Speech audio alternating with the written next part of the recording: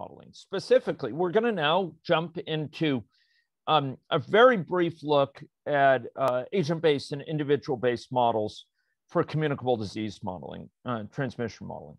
We only have about 25 minutes, and this is a topic that is close to my heart. It's one I know and love. It's one I teach, full week-long courses on worldwide, and it's one that is central to our research activity and our research activity at this nexus of system science and data science. But it's one that I'm going to have to be extraordinarily circumspect in exploring with us today.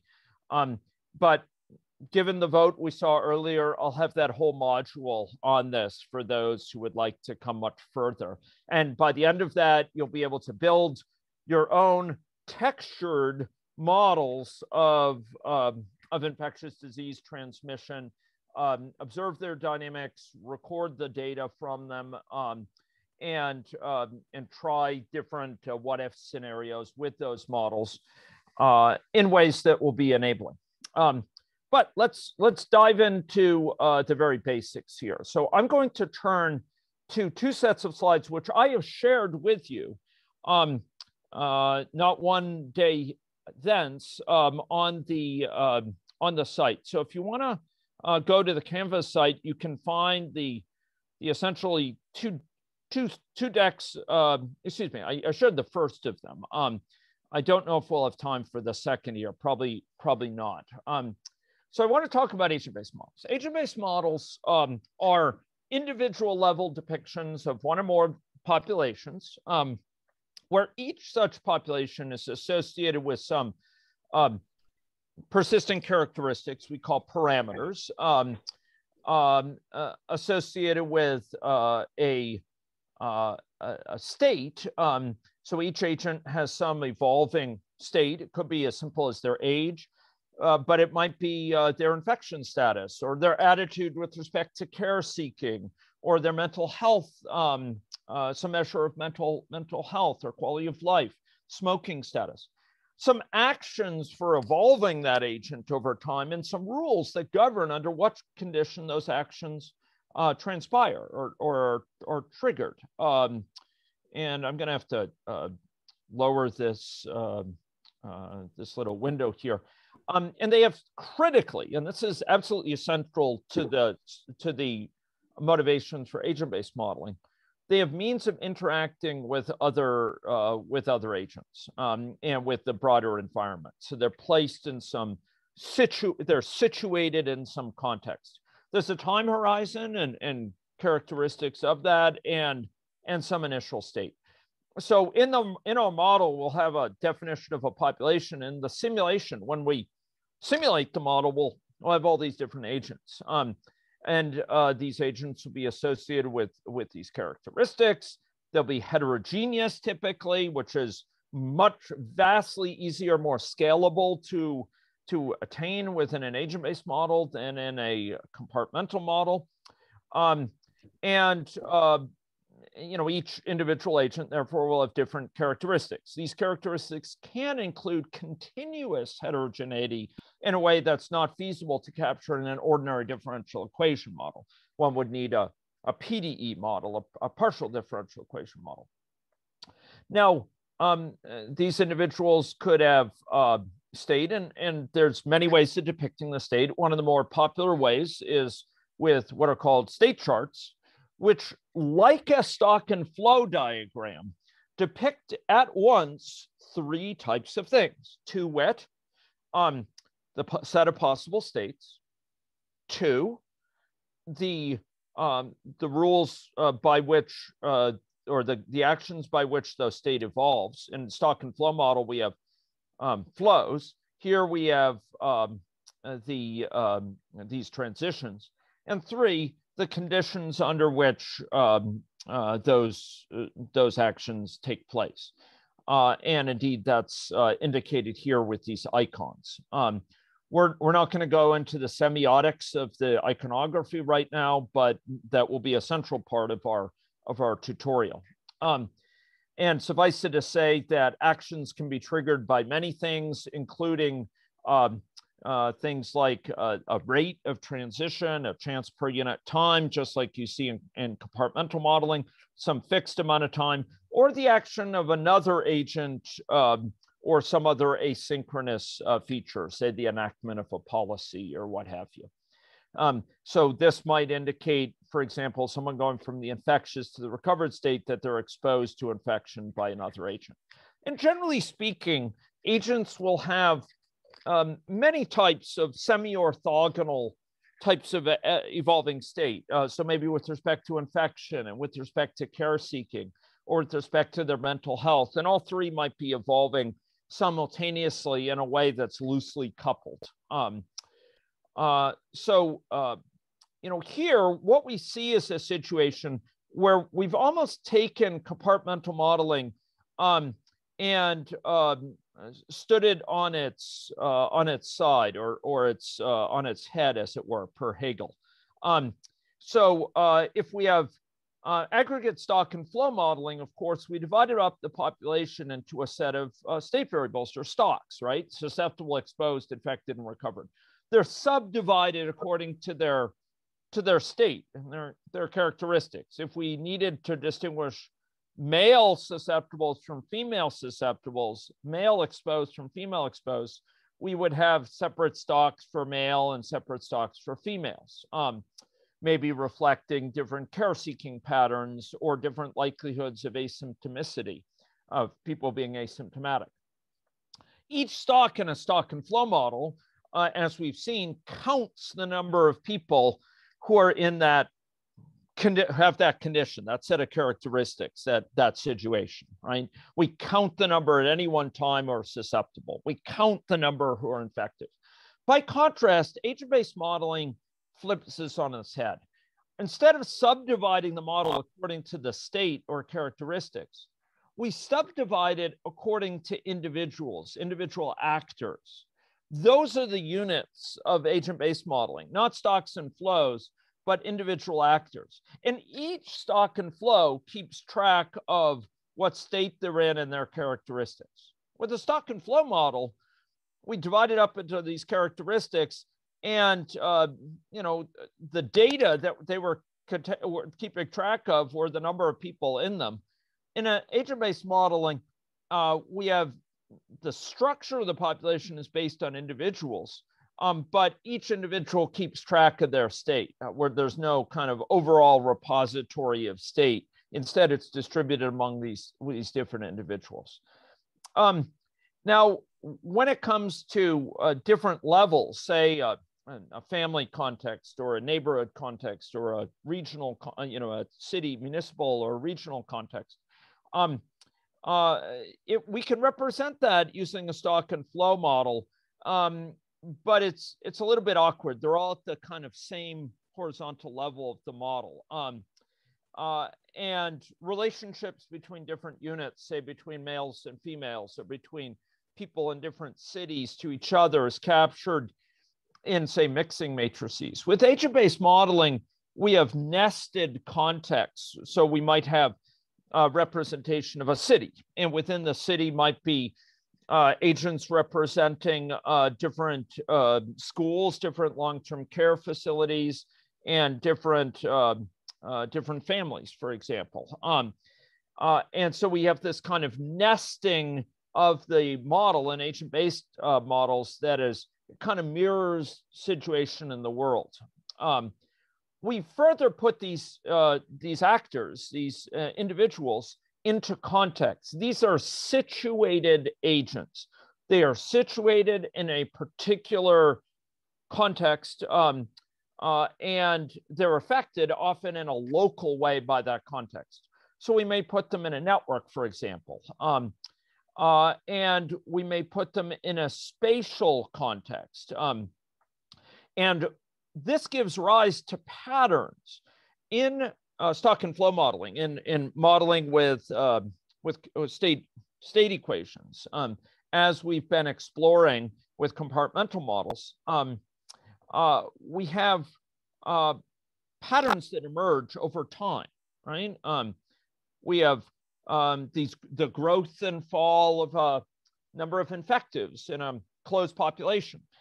We have it oscillating towards an endemic equilibrium in an open population. We have rich emergent behavior over time. Here in an agent-based model, we have it emerging over time, to be sure, as shown here, down here, totaling up the number that are in different states of infection. Here, for a chronic wasting disease model with prions, prion spread from, you guessed it, deer. But we also have patterns that emerge over space or over networks, for example, which can be often very rich, very thought-provoking, and can be analogized to, say, patterns over space we see in certain types of diseases like rabies, or the spread from Wuhan to Hubei and to other major cities in China within the opening weeks of the pandemic, as people fled Wuhan and went to nearby cities in Hubei or elsewhere around China. It bears noting that these members are heterogeneous. So we might have, for example, physicians interacting with people in the population, where you have individuals in the population and networks with family members, and physicians in networks with individual population members based on care delivery, for example. Okay, so you can have spread of infection in ways that reveals patterns in the network. Say the gray here, recovered people, the green, people not yet infected, where someone's horizontal position is dictated by their socioeconomic position. So wealthier people have fewer connections, reflecting less crowded housing, better protection, ability to work from home, telecommuting, whereas lower socioeconomic groups have denser infection. And you see patterns emerging in the spread of infection within this context that disproportionately disadvantages those lower SES group. And by putting people in network context, we can have spread of infection. This is actually a hybrid model where each individual's dynamics, their viral dynamics, are simulated by a stock and flow model, a system dynamics model, a compartmental model, and where the infection spreads across a population in what we call an immunoepidemiological way to infect others. Now, in contrast to the compartmental models that we've been dealing with, which are most commonly formulated in a deterministic paradigm, meaning there's we write our differential equations without involving stochastics that would yield stochastic differential equations. They're instead, ordinary first order differential equations. ABMs are typically stochastic. So it reflects the fact that at an individual level, behavior is rarely deterministic. There are exceptions. Conway's game of life, classic cellular automata, for example, is deterministic. But by and large, and in the infectious disease sphere, agent-based models are almost invariably stochastic. That is, they incorporate randomness over time. And reflecting this to ensure that model results aren't flukes, that when we run the model, we're not just getting some chance, edge event, the infection dies out, whereas most of the time it would stay firmly established endemically. We run the model many times, and so we run what are called Monte Carlo ensembles of the model. We run it maybe 50 times or 100 times to understand the regularities across all these runs. And stochastics here are not merely a shortcoming, they're an asset. We can, by observing variability across these runs, we can also often understand variability seen in real world data, explain variability of real world data, where it comes from, in ways that can move us beyond guessing. We can say, oh, that's the sort of variability we would see in this context. It's not an indication of a deep trend, but just the variability that's to be expected, for example. So a single run might net you a certain cumulative number of infections above amongst low socioeconomic groups and high socioeconomic groups. This is kind of a histogram of sorts. It might net you a certain number of high SES cases over time of infection and low SES. But if we run the model many times, we'll see there's actually a distribution. And there's a distribution as to how many people in the low SES group are infected as of time 600. Or the number of people in the high SES. But by and large, the high SES has much less chance of having, say, 1,000 people infected than does the low SES group. And at the final time, if we look at the total cumulative number of infections that have occurred, it'll vary between model runs. Sometimes we get about 2,000. Sometimes we get rather more.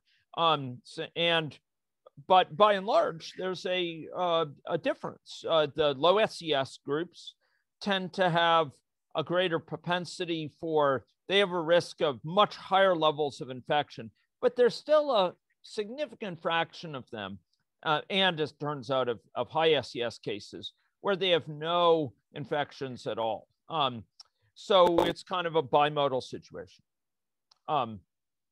Okay, so I will further say that when it comes to agent-based models, per my earlier comments, it's easy to build ABMs, and those who will come to my tutorials on this can easily encounter cases where we'll build ABMs with multiple levels of context. This is a sort of example we built in our boot camps where we have cities connected with transport networks, and within each city you might have a scale-free infection network of people that are connected up to each other that are in a manner that can lead to infection transmission.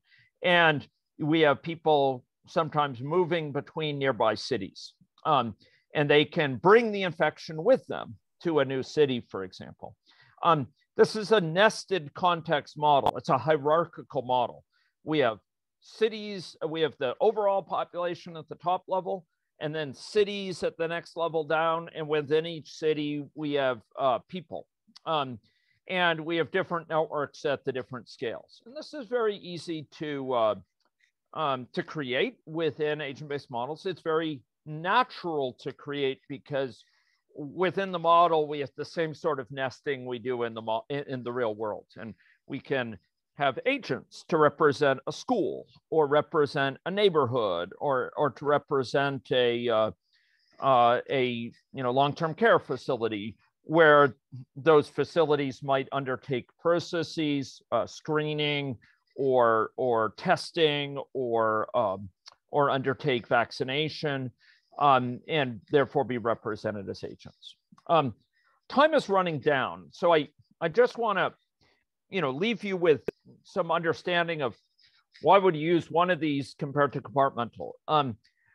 Having used both these forms extensively over the course of my career for roughly 30 years, somewhat more for ABMs, I will just say that that these are highly complementary techniques. Each provides strengths that are not shared by the other. Each provides unique insights and opportunities. ABMs, if we were to enumerate their strengths, we would list them as follows. They can capture continuous and discrete heterogeneity. We can target interventions, for example, on people who are who have a history of infection, a certain history of infection or vaccination. We can capture that historical context, or people who are disadvantaged, or people in a certain geographic region or in certain network contexts, say hubs of infection. And we can examine the effects of our interventions, for example, across different groups of heterogeneity. We can represent networks, context, multi-level nesting. We can capture it, decision-making, say a person to get vaccinated based on what's happening right around them, I call it situated decision-making, right? It's based on the number of people they know who have become infected or have gotten vaccinated as well. The fact that we can capture longitudinal information on a person, their evolution over time, is really important not only for the interventions, as I mentioned earlier, but for calibrating the data against longitudinal data we may have from the world. We can use it to better understand model dynamics, and indeed to better characterize the dynamics of the model within its formulation. It allows us to more precisely capture intervention effects and implementation science issues of interventions. How they're actually implemented and rolled out beyond how they're designed or who they target, although it can be rich there as well. And visualization of the sort we've seen, these kind of spatial maps, these depictions of networks, depictions of people flowing through a facility can aid communication and intuition. And finally, and this is really important for data science, these sort of models form this potent, and I would argue formidable source of synthetic ground truth. What I mean by this is that with so many data science techniques, we have patterns that we may see from the world that we'd like to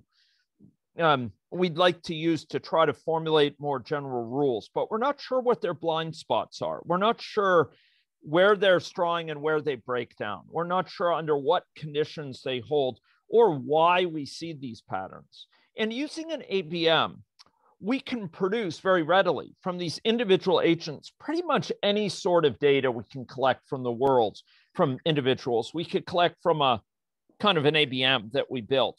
And we can use the data because we know the true situation in the ABM.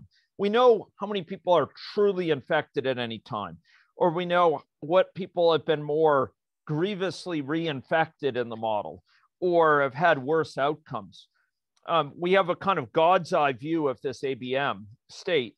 We can use it to kind of test our data science tools, our inference tools, our tools for keeping models in sync with an underlying system, to identify those blind spots, to identify why the patterns we see are likely working so well, or identify cases where they may cease to offer advantages going forward. So we can use those to formulate study designs and inference methods. And in general, there's this trade-off. These days, it's more a matter of combining the two artfully and in a judicious way. But individual-based models do provide support for highly targeted planning, the ability to calibrate to, validate off of, and compare to, and produce synthetic data. We can have heterogeneity, greater flexibility representing heterogeneity and adding to the heterogeneity and evolving what we capture within a model and capturing finer grained consequences. Aggregate models, by contrast, the sort of models that we have at compartmental models, they provide easier construction often, calibration, parameterization. They are the tool for formal analysis and understanding the general patterns we see under a wide variety of different conditions. For example, identifying under what conditions we expect our equilibria to be stable, under what conditions we can count on endemicity to be occurring or avoided. They're cheaper to run. They have lower baseline costs. They have smaller state space, which is important for many types of inference. And the fact that we can construct them quickly and iterate with them allows for more time to be spent on understanding and refining such models. Each of these provides a key tool within the system science and the dynamic modeling toolbox. Each of them will play a role within this course in terms of helping to enable some of the techniques and helping to judge some of the techniques. And for those who are interested in learning more about individual-based models or their particular agent-based model instantiation, I'll look forward to meeting with many of you who have expressed interest in coming weeks to do that. So those are all my formal comments for today. As normal, I'll hold office hours now and would be delighted to talk with any who are interested in discussing any of the topics from this lecture, topics more generally, projects, etc. I will ask for the courtesy of a 5-minute break, and we'll be back shortly. Thank you very much.